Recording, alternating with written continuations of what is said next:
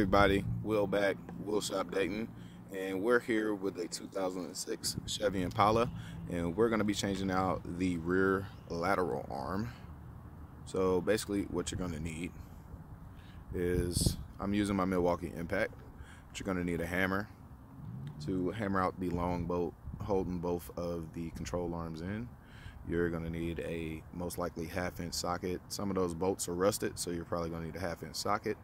You're going to need a 21mm wrench to hold the bolt that is through the lower subframe, an extension to release the 18mm bolts that hold up the subframe.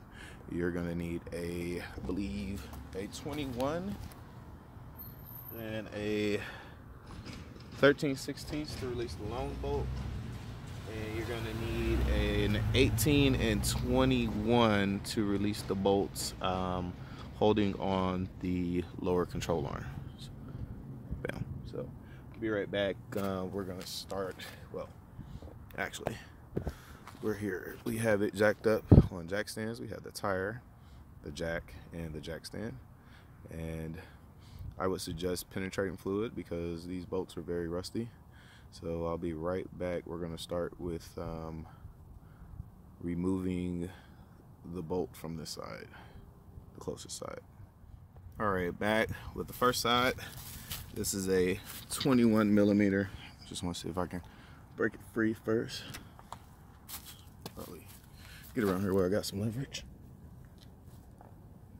And we can. So that's breaking free. So yeah, so we're gonna go to the opposite side over here and use our impact to take that off. Be right back. All right, we're back with the other side of the control arms, as you can see here. Just gonna use our 1/2-inch, see if we can break this one free as well. And it does, it moves freely. The whole thing is spinning, so we're gonna go ahead and just hit that with the Milwaukee Impact. Be right back. All right, back. We're gonna switch this side over here so it holds it.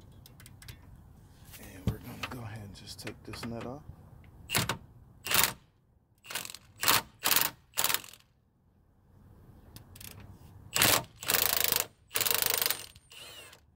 There's a nut and a washer there. One nut, one washer, 21mm, and this is when I said you might need a hammer to knock that through.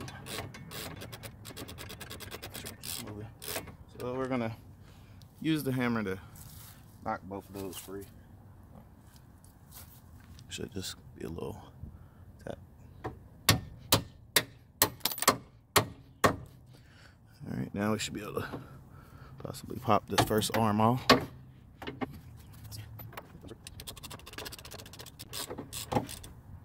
That's free. And now I'm going to repeat the process. Just tap it.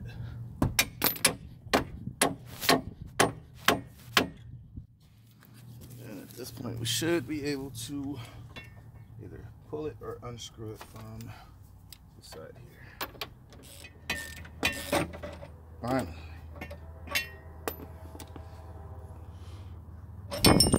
And we got it. There's also a washer that goes on the end of here. All right.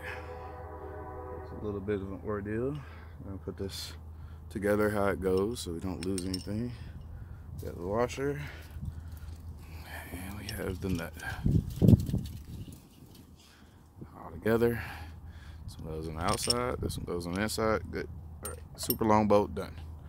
All right, let's take a look at what we got. All right, now that we've released that very long bolt, this end is free. As you can see, the strut moves, everything moves. You may want to release the sway bar link right here. And it's like a 15 or 16.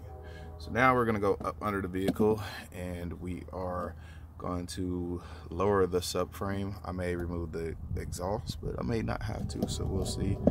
And drop the subframe down, remove the bolts, and get this changed out. Be right back. All right, we're back up under with the bolt that holds it the screw will come out the other side, which is why you have to drop the front subframe, because it will be hitting the gas tank. So I'm just gonna get this on here and see if I can possibly break this free. Trying to get y'all the best views. Actually, it can't be. All right, back up under with the bolt that holds the rest of the control arm in. And as I said, like, I'm gonna use penetrating fluid is your friend. Let's see, can we fit that in there?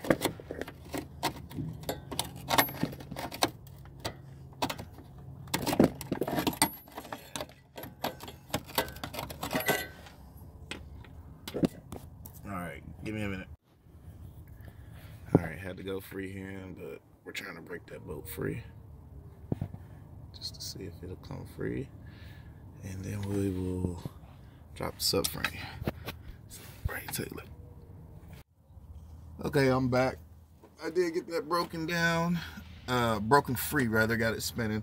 I just had to put some leverage on it. So now we're gonna remove these two 18mm bolts that are holding up the subframe on each side.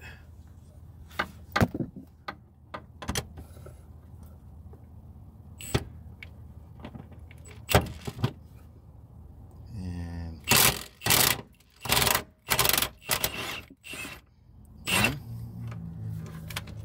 just leave that right there. And let's get on to number 2.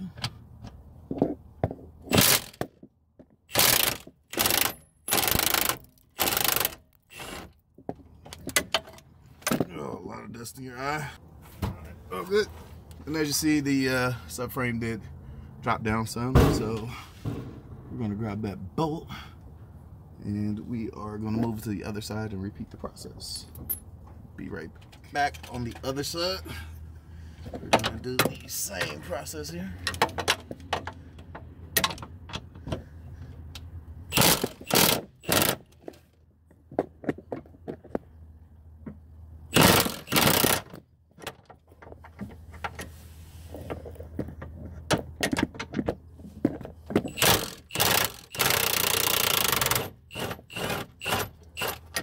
Subframe should come down.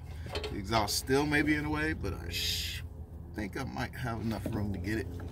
We'll find out. If anything, we'll just remove the exhaust real quick. And this one.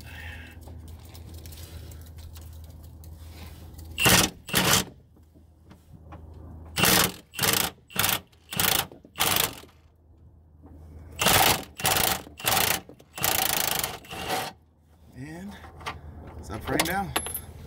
Both bolts down. All right, let's see if we got enough room. Be right back. Sorry it being in vertical, but that's the only way I can pretty much show y'all up under the car. So right now I have a 21mm wrench on the bolt right here. And I have my 21mm socket. And I'm just breaking it free. Take it off. It's pretty difficult with all the rust. We got the subframe dropped down long enough. We're trying to see if we have enough space or not to get this bolt out. Depends on how long the bolt is.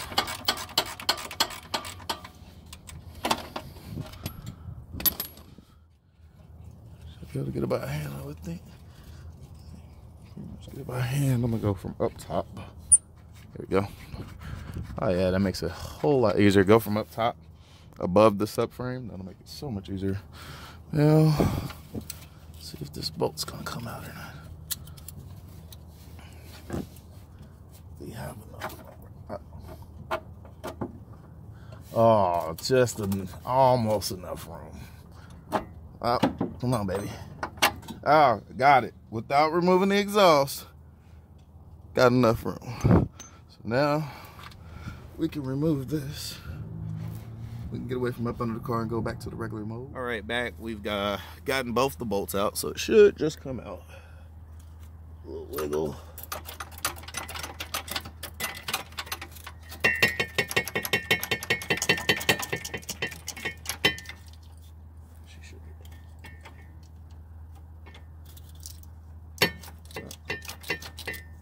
just a little bit different.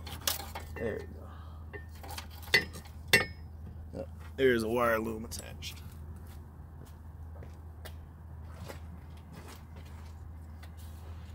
Yeah, there's a clip down here. Base. Just release. And you can pull it right. Oh, there's two of them.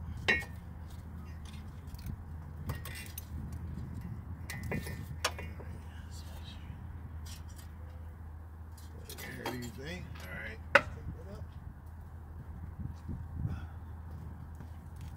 Well, let's compare our new parts. So that's our old one. Pretty bent. Just a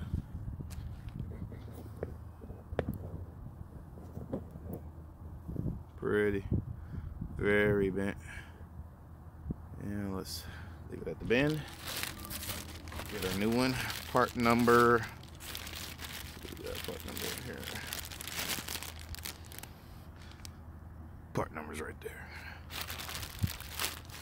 I don't know where they got it.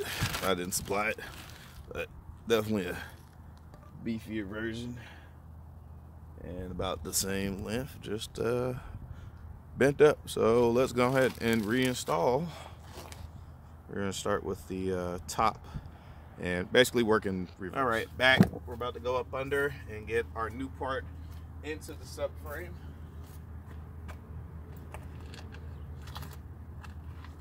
Hope y'all can see well.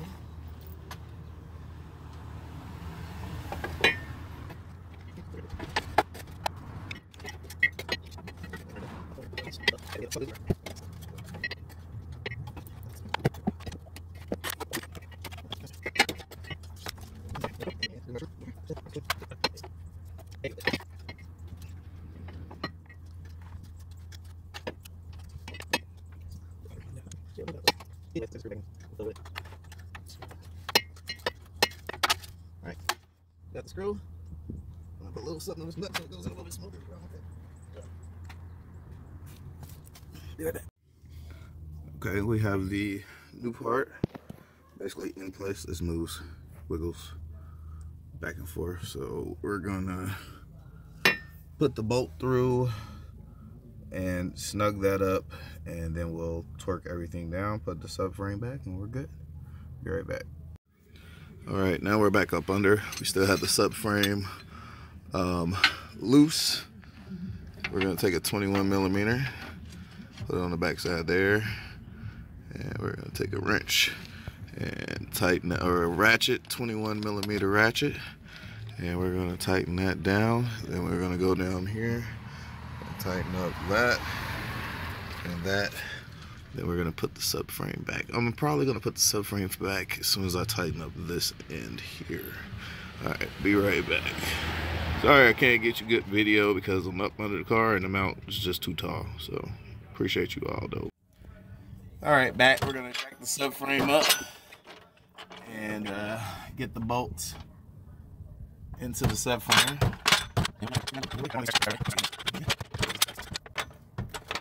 All right. It should start just going up. You just want to get the bolts in. Up there.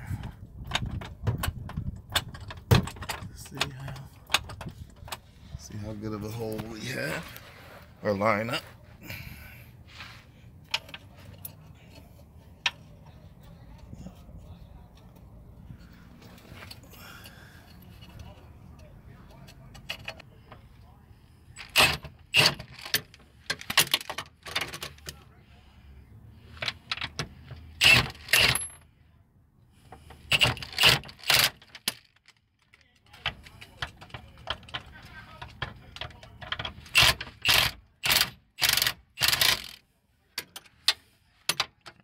Torque these down. So I believe 100 foot-pounds. And we're gonna go do the other side.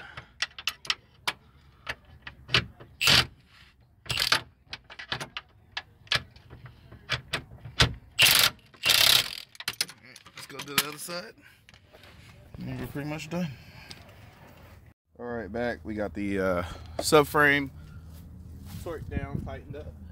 And now we are going to tighten up the last bit of it, which is that bottom bolt there. Use my impact, make quick work of it, and we're all done. Before I end the video, I'd like to say thank you to everyone who watches my videos, all my subscribers, everyone in the comments, chats. I really appreciate y'all.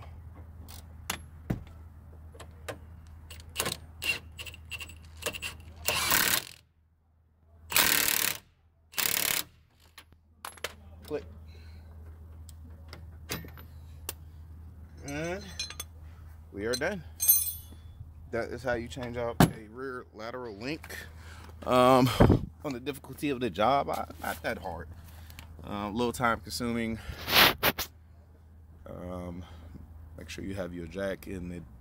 If you wiggle that screw on the subframe, you should be able to sneak it past that gas tank without removing the exhaust. So with that, I want to say I appreciate you all, and you all have a blessed day.